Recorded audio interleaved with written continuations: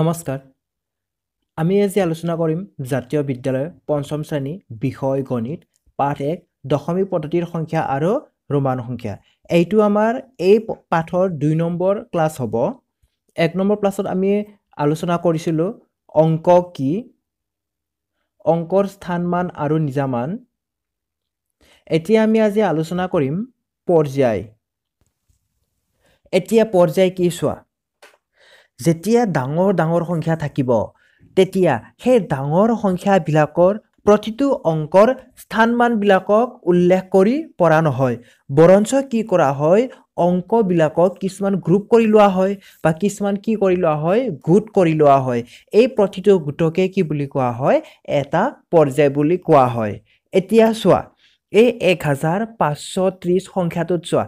ইয়াতে আমি কি কৰিছো এই 530 অংক কিটা একটা গ্ৰুপ কৰিছো বা একটা গোট কৰি লৈছো আৰু এটা উদাহৰণ লও 15430 এই 15430 সংখ্যাটোত আমি প্ৰতিটো অংকৰে স্থানমান বিলাকক উল্লেখ কৰা নাই বৰঞ্চ কি কৰিছো অংক কেইটা কিছুমান গোট কৰি লৈছো আৰু সেই গোটৰ নামটোহে আমি কি বা স্থানমানটোহে আমি কি কৈছো এতিয়া 15000 আমি যদি প্ৰতিটো অংকৰ স্থানমান বিলাক উল্লেখ কৰিলো হেতেন তেতিয়া আমাৰ কি হল হেতেন এক অযুত বুলি কলো হেতেন কিন্তু আমি অযুত নকোৱাকৈ কি কলো 15000 বুলি কলো কি হল সংখ্যাটো 15430 এটা কথা মনত ৰাখিবলগীয়া সংখ্যাটোত পৰ্যায়বিলাক সদায় কিহেৰে পৃথক কৰা হয় এটা কমাৰে পৃথক কৰা হয় ইয়াৰ পিছত আহিব ভাৰতীয় পদ্ধতি মতে ডাঙৰ সংখ্যা বিলাকত থকা অংক বিলাক একটা গোট কৰি চাৰিটা পৰ্যায়ত ভাগ কৰা হৈছে সেই চাৰিটা পৰ্যায় বিলাক হৈছে একক হাজাৰ লাখ আৰু কোটি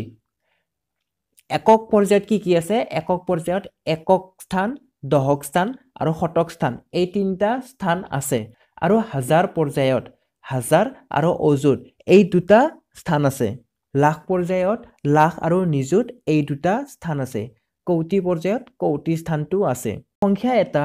ভাৰতীয় পদ্ধতি মতে